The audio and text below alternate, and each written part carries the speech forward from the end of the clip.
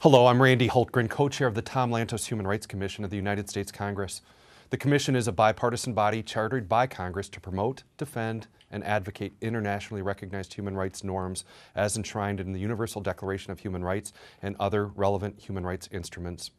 On behalf of myself and co-chair Jim McGovern, I'd like to thank you for inviting us to contribute to this exchange of views on the human rights situation in China.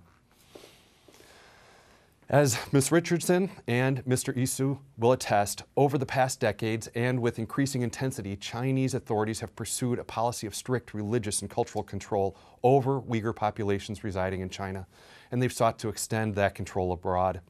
Government repression of Uyghurs' basic human rights is extended to banning the use of the Uyghur language and imposing restrictions on the training of Muslim clerics in celebration of Ramadan, the issuing of passports, the use of veils and the growing of beards, as well as the forced repatriation of Uyghurs living outside of China. According to the United States Commission on International Religious Freedom, Uyghur Muslim parents are forbidden from including their children in religious activities, and citizens are encouraged to inform the authorities of neighbors involved in unauthorized religious worship.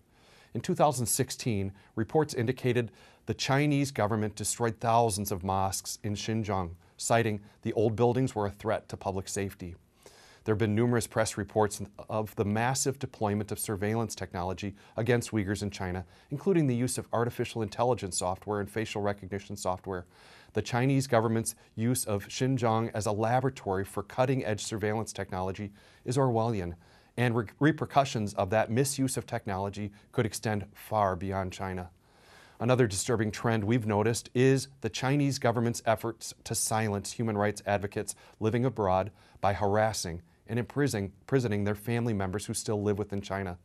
Rabira Kadir is an internationally known U.S.-based human rights defender.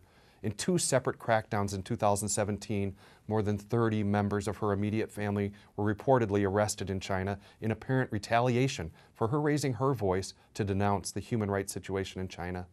Similarly, the families of several U.S.-based Radio Free Asia journalists have been viciously targeted because of the journalistic activities of their relatives, inflicting misery on dozens of innocent people in order to dissuade others who seek to report accurately on what is happening to the Uyghurs in Xinjiang province.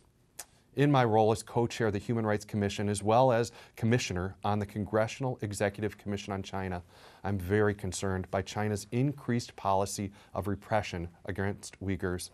Uyghurs peacefully seeking to promote their political or religious views are often arbitrarily detained and given long prison sentences. No people should be told how to worship or how to express their cultural traditions. These are basic human rights enshrined in international documents that the Chinese government has signed onto and has agreed to respect. I hope your exchange helps shine a light on how these universal freedoms are withheld from the Uyghurs, and I look forward to hearing the recommendations offered.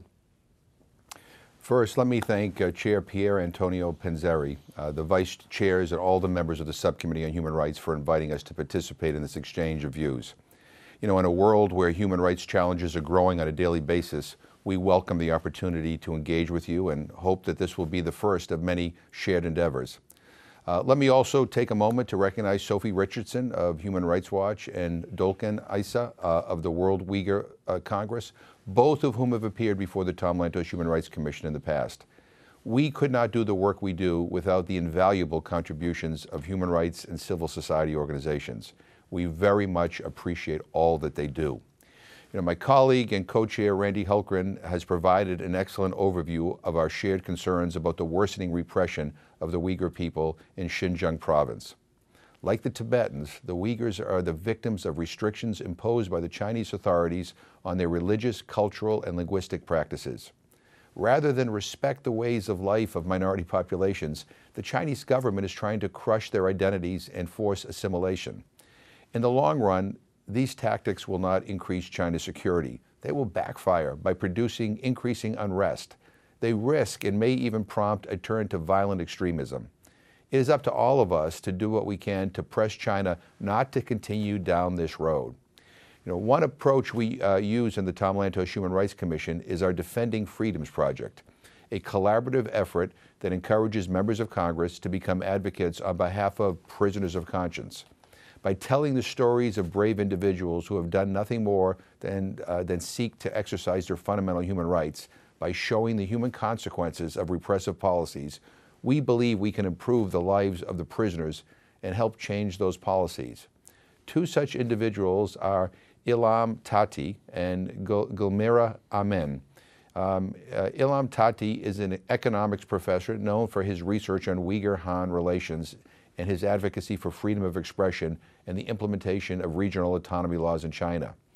In 2014, after police raided his apartment and confiscated his laptops, books, and papers, he was arrested and accused of separatism. After a 2-day trial, he was sentenced to life in prison. Recently, there were reports that his wife and children will not be allowed to visit him in prison during 2018. Gulmira Amin was a government employee and the moderator of Hultgren, a Uyghur language, culture, and news website. On July 5, 2009, Gulmira participated in a demonstration to protest the deaths of Uyghur migrant worker in Guangdong province. A few days later, she was arrested and taken to an unknown location. In April 2010, she was sentenced to life in prison on charges of splitism, leaking state secrets, and organizing an illegal demonstration. Gulmira and Ilham are serving life sentences because they believe in freedom of expression.